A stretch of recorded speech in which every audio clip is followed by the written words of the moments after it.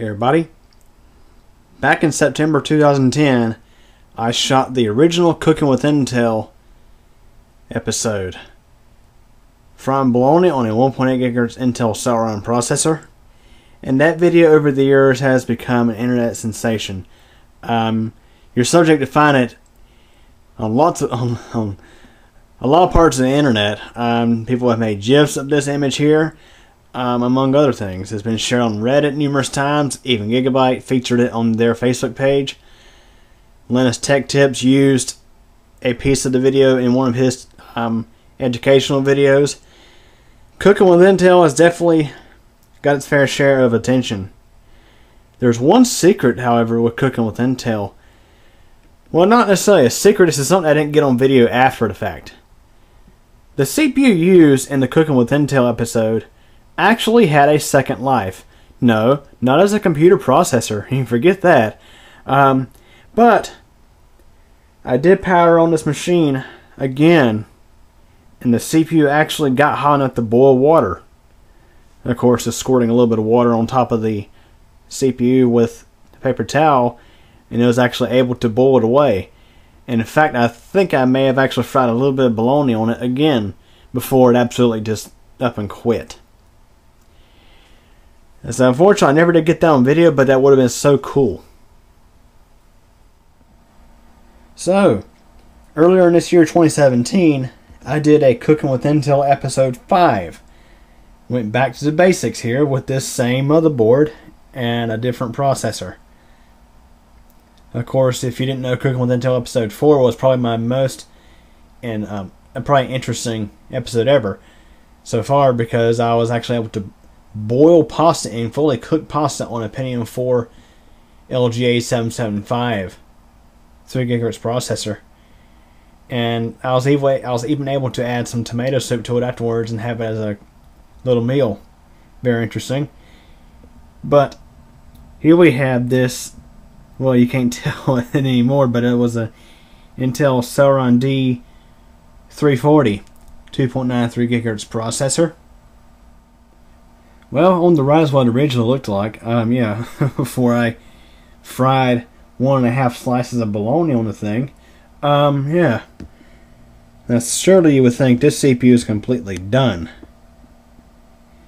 However, I never have actually tried it yet. Of course, I shot that video earlier this year. It's been at least a couple months, or probably several months, since that video was posted to YouTube. The thing I'm wondering is, will this CPU burn again? There's only one way to find out. Let's pop it in there and see what it does.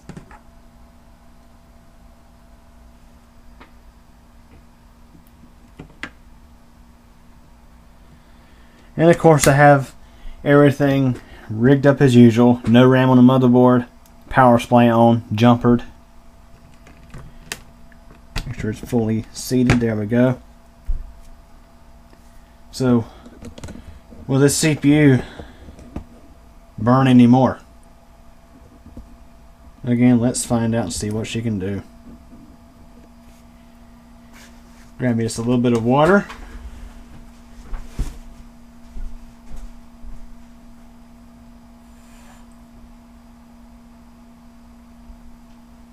Just in case this thing has any cooking abilities left in it. No, I'm not going to fry any more bologna on this. As filthy as that surface is, no, not going to happen. But I want to see if this thing has any more potential. Okay, let's see what this thing can do.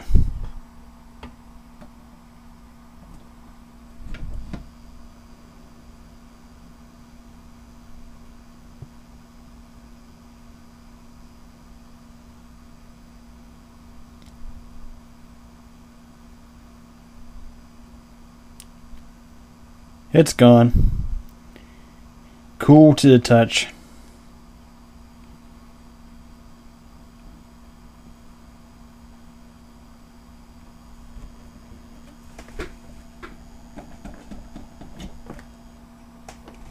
Cool to the touch.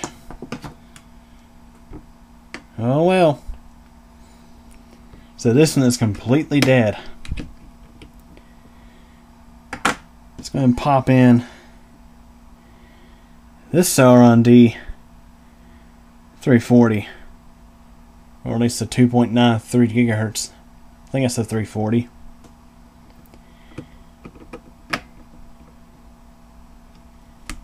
And of course this one here will probably heat up like a rocket.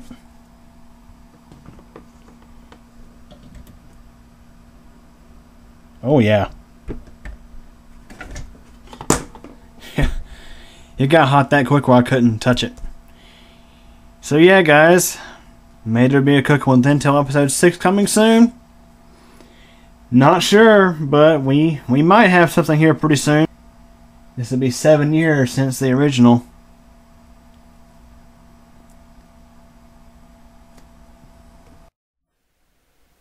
Hey everybody, I sure hope you guys enjoyed this video from Q Computer Channel. Remember to like the video, subscribe to Q Computer Channel for more updates, and remember to tick the bell so that you actually get notified of these updates.